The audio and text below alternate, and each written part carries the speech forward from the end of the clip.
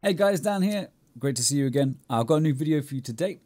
What we're going to be talking about today is the Lighthouse location and how I like to play on that map.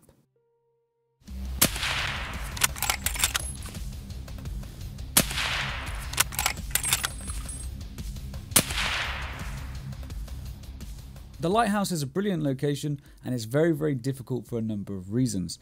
Not only are the rogues absolutely crazy, but you've got player scouts and other PMCs to worry about as well. This isn't the perfect guide or anything like that. This isn't how to kill the rogues easy or anything like that, guys. It's just going to be my way of dealing with the rogues and playing the map how I like to play it.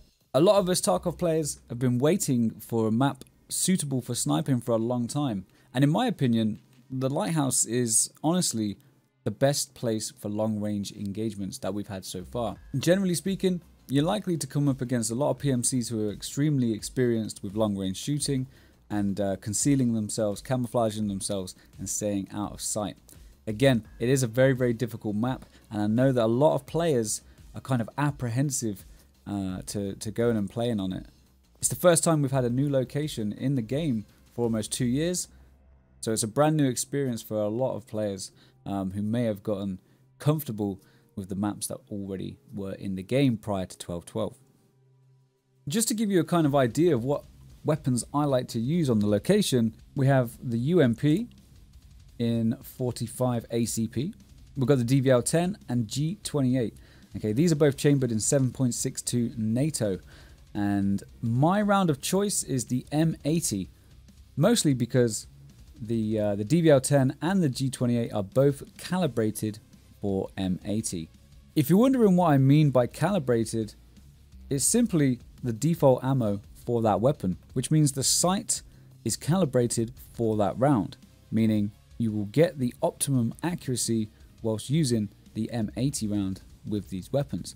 Each weapon in Tarkov has a default ammo, and if you want to maintain optimum accuracy, running the default ammo for that weapon is the way to go. The default ammo can be found on the wiki on the weapon page itself. I'd like to give a quick shout out to Reddit user Low Effort Saltbox at Rema for this absolutely fantastic Lighthouse map, which you can find on the wiki. The link is in the description of the video. This map is absolutely incredibly detailed and will give you a really, really good idea of where to go and how to navigate the most dangerous enemy on the map, the minefields. Okay, these are extremely dangerous locations to be, and there's nothing worse going about your business and hearing an almighty explosion as the lower half of your body gets absolutely destroyed. Be careful out there, guys. We'll be referring to this map along the way. Right, so without further ado, we're going to jump into the location and go and hunt some rogues. It looks like we've got a wonderful, bright and beautiful sunny day here in Tarkov on the Lighthouse location. So what we're going to do first of all is we're going to check our compass and orientate ourselves with the map. It seems that we've got quite a eastern spawn, so we're going to move out quickly and just confirm where we are.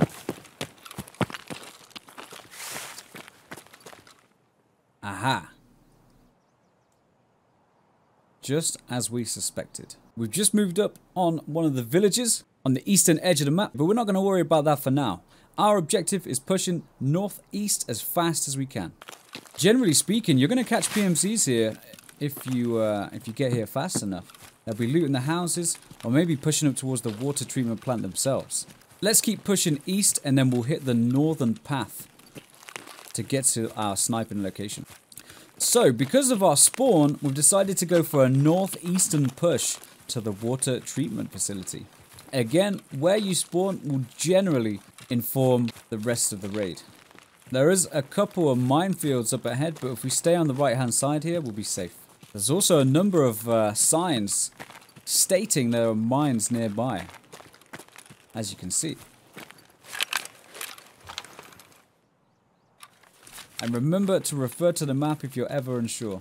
We've made it to the Eastern Rocks sniper position. This place is awesome for engaging the rogues on the rooftops. You may struggle to engage the helicopter patrol from this location unless you've already taken out all of the rooftop rogues. Warehouse 2 patrol can be a bit of a pain too, so just be careful when popping your head out over the rocks. We're going to do a quick survey of the location. I'm just going to show you what to look out for when it comes to the rogues. As you can see, Warehouse 1 has a fixed MG position on its southeastern corner. This guy is approximately 350 meters away, as you can see on the rangefinder. Again, the northeast corner, you'll see another MG position. Okay, these two guys generally will not engage you from this location, so it's sometimes best to keep them up just so you can see if anyone else is pushing up on that western edge. If you start seeing those guys getting killed, then you know that you're probably going to have some competition on the northern side by Warehouse 2. Now, arguably the most dangerous rogues from this location are as follows. The two rogues on top of Warehouse 3, okay, right here. There's an MG position by the sandbags, and there's a loose rogue who walks around. Those two are extremely dangerous. And we've got the MG on Warehouse 2, which is on the southeast corner of Warehouse 2. There's also an AGS on the southwest corner. And there's usually another rogue on the MG in the northwest corner of Warehouse 2. So there's 3 on top of here. Okay, so we've got 2 on Warehouse 1. 3 on Warehouse 2 and 2 on Warehouse 3. Okay, so 1, 2, 3. So 2, 3, 2. Alright. So that makes a total of 7 rogues on the rooftops. Once you've taken them out, okay, the location does become slightly safer, but don't let your guard down because you're going to have player scavs and other PMCs moving up on your southern approach. Okay, this is where it really helps to have a group or even just one other player to watch your back. Okay, I like playing in duos and trios on this map, whereas I usually enjoy playing solo on other maps. So I think that BSG have done a great job at encouraging players to play in groups on the Lighthouse location. So what we're going to do, we're going to try and get started on these rogues. Okay, this might go really, really badly, and if it does, we'll re-roll, no problem. I'm going to move up and try and hit the MG. He's looking right at us. Let's see if we can pop a shot off before he gets a chance to shoot. Okay.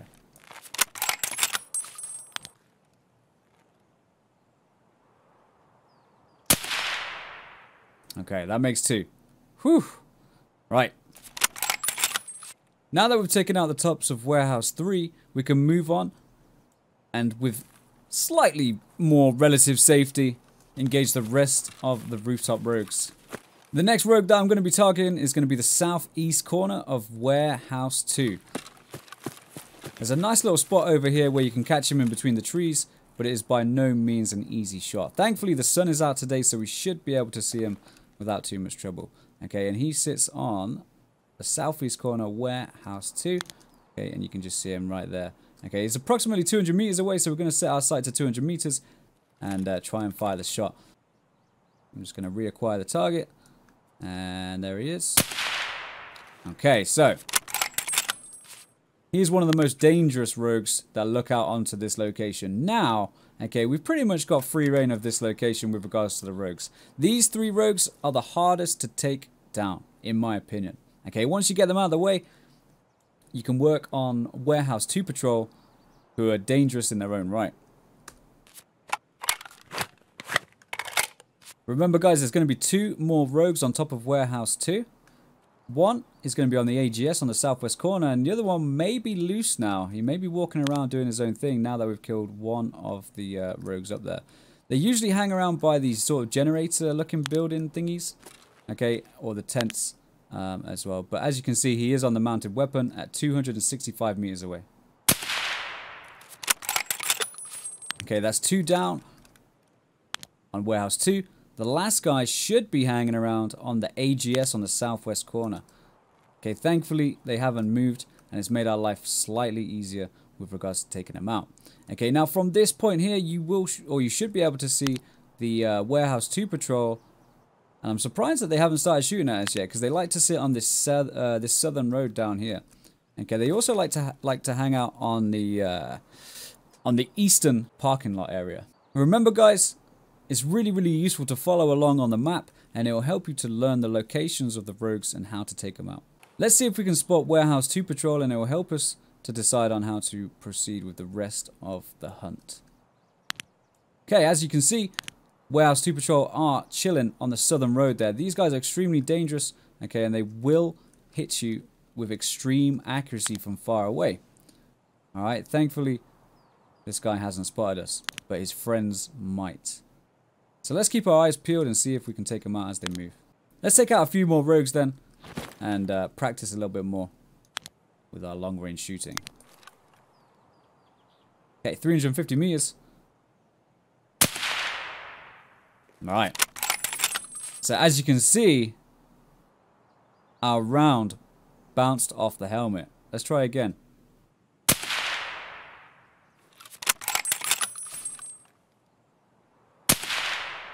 There we go. Sometimes these guys will wear like class 4 high ricochet helmets. Okay, and that does make it a little bit more difficult to engage them. So you really want to be going for the face. Alright, this is where the more accurate weapons really come into their own. Okay, remember guys, the lower the MOA, the lower the number, the more accurate the weapon will be. Generally speaking, I wouldn't recommend going prone up here because it makes it a lot more difficult to move. Okay, obviously going prone makes you more stable and gives you a much more stable firing platform. However, it will make it much more difficult to move out of the way when you eventually start getting shot at. Okay, all it takes is for one rogue to start shooting you, and it will really ruin your day. So staying on your feet where possible will make it a lot easier to get out of the way when the rounds start coming your way.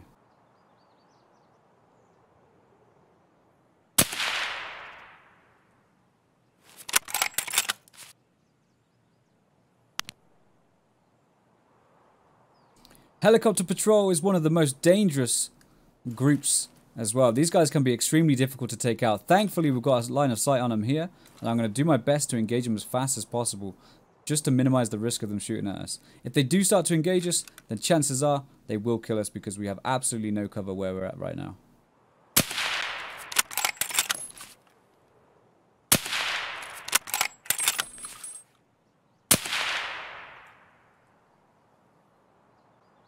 Okay. How come we're never able to do that on stream? Just checking the time, we've got approximately 18 minutes left until the end of the raid. We've already spent a long time up here doing our best to snipe the rogues and stay out of trouble. Bearing in mind, in that time, we could have had anybody pushing up on the southern approach here. This is why it really does help to have a teammate to watch your back whilst you get these kills.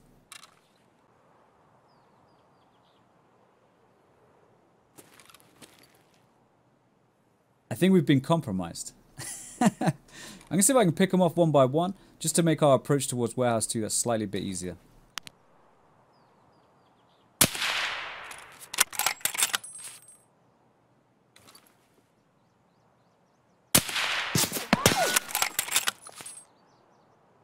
Whew. Definitely ducked in real life right then. So that's 2 down, 2 to go. I really shouldn't be re-peeking this angle. I'm being very foolish. Because if they have a bead on your location, they'll continue to engage it. And they'll have absolutely no problem with hitting you. It looks like we've got a rogue in the bush there to the right. It's hard to tell. Looks like a backpack and he's crouched. But I really can't tell from here. Yeah, it just moved. We know the bushes don't move. So let's engage it. It's a miss. Slightly to the right.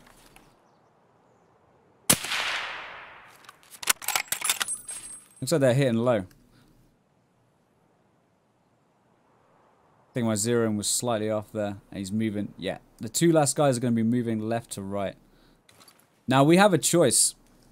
What we can do is we can wait them out and see if they push back to that location.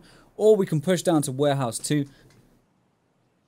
and try and fight them close up. A 1v2 versus 2 rogues with a UMP 45 and 25 rounders is probably not going to end in our favor. And because we've got time on our side, I'm going to do my best to engage them back in that position.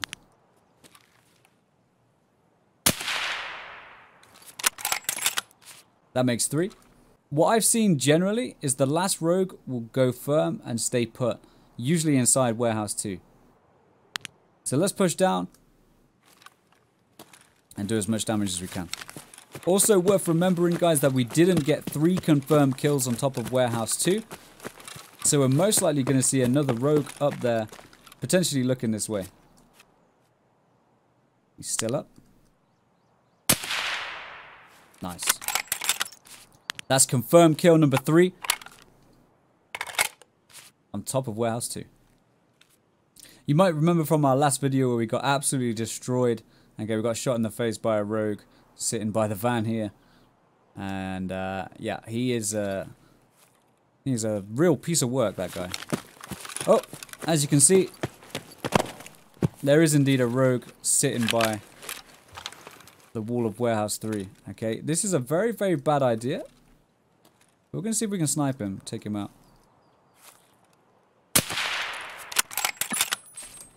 I predict that we're probably going to get killed. Okay, the rogues in CQB are an absolute nightmare, and I recommend sniping them wherever possible. Sometimes you can catch the rogues sitting out on the western parking lot over here, but this time doesn't seem like they're here. It doesn't seem like the last remaining rogue is going to make it easy for us. I think we're going to have to do this the hard way. My official advice right now would be to leave with the XP and any loot that you've managed to get so far.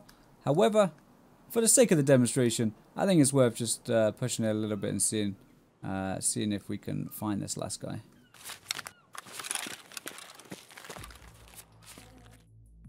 Alright, how did we do?